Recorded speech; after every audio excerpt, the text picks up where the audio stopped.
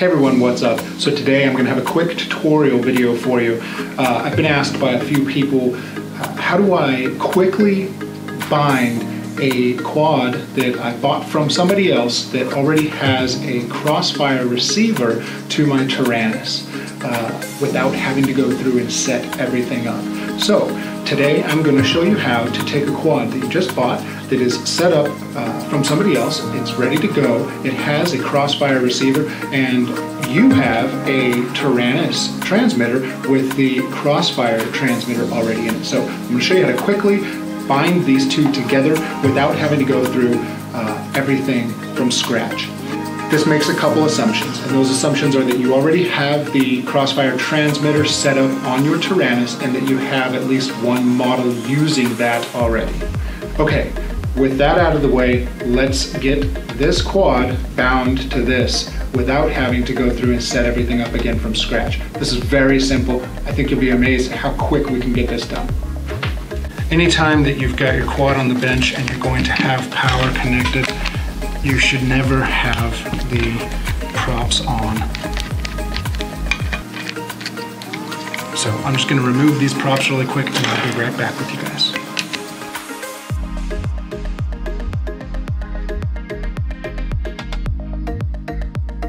Okay, now that the props are off, you need to make sure that you're going to be able to access the Crossfire receiver. So in this model, the receiver is actually right in here. You can see the two white connectors. Well, on that receiver, there's a bind button. So while I might be able to reach it, at the very least, I'm going to need to remove the GoPro mount. So we'll go ahead and take care of that really quick.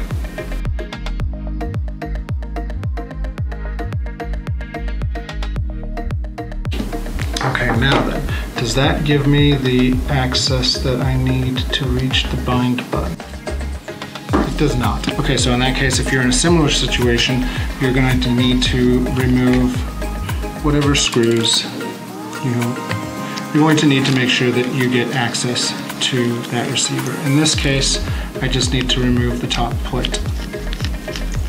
Okay guys, so now that we can access the bind button on the Crossfire receiver, let's get the transmitter ready. Okay guys, so now on the transmitter side, here's what we're going to do to prepare for setting up the new quad that you've got. We're going to go into the model menu,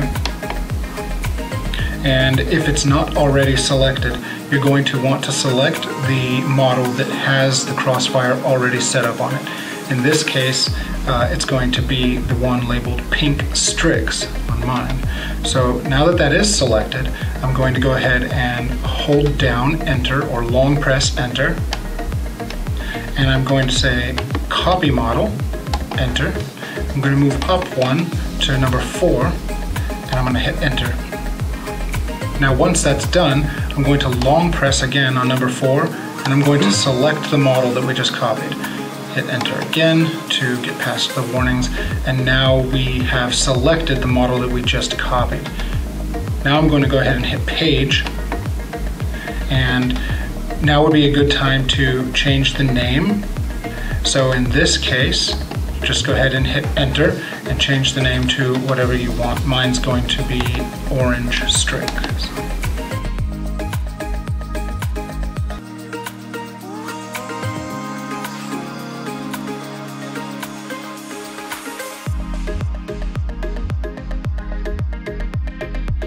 Okay, with that done, we're going to go ahead and hit up, we're going to come down, and because this model was the one that was already using Crossfire, you should see that the internal RF is off, and the external RF is set to Crossfire with the channel range of 1 through 16.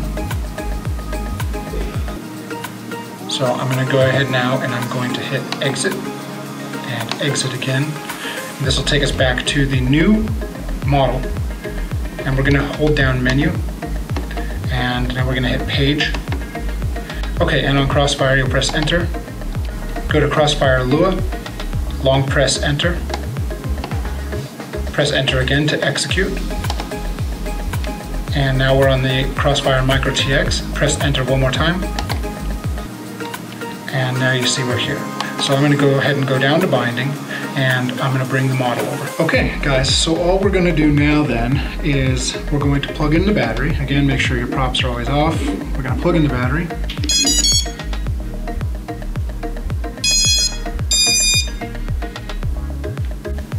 Okay guys, so this particular model has already been bound.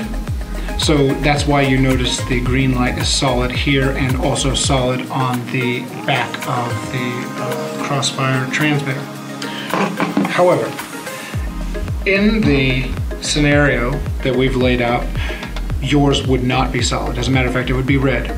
And all you would need to do is just press this bind button once. So apply power, press the bind button once, the bind light will start blinking slowly green. Then you just come over here and you press enter on binding. It will start binding and this light will go solid green. Now again, because it's already binding, it just lost it. So if I press exit, notice it goes back. So this is what you would see. It would go from a blinking green light to a solid green light, indicating that the bind was successful. Now you can hit exit out of here, go to Micro RX, and at this point I'm going to go ahead and move the quad out of the way because we're finished there. Okay, the quad is out of the way, but it's still powered on. So with the quad still powered on, we can hit the up arrow and we can go into the Micro RX.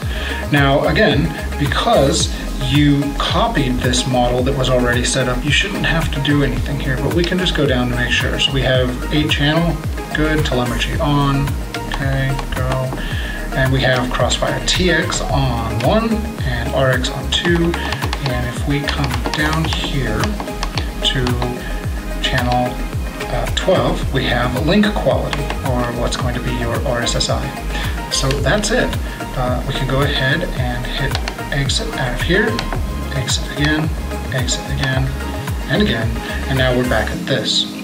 We'll hit menu once, and from here we will hit page, and page again, and again, and again, and you can see here that we have all of the inputs already set up. And this is going to be for your arming and whatever other inputs that you want. So we'll go ahead and next. And again, providing you copied a model that is already set up and set up the way you liked, you won't have to change anything here because it will mirror your other model. So hit page again. The only thing you may have to do, depending on the flight controller and everything, is set the output endpoints in Betaflight just to make sure that you're sitting at 1000, 1500, and 2000. Okay guys, the rest is done in Betaflight. I hope this helped. I know that many people already know how to do this and it's a pretty simple task, but it can also be kind of confusing. And if you haven't done it before or you don't have a lot of experience with Taranis or the Crossfire, it can be daunting. Hopefully you found this video helpful. If you did, give me a thumbs up. Consider subscribing to the channel so that you can see videos like this in the future. And I'll see you guys next time.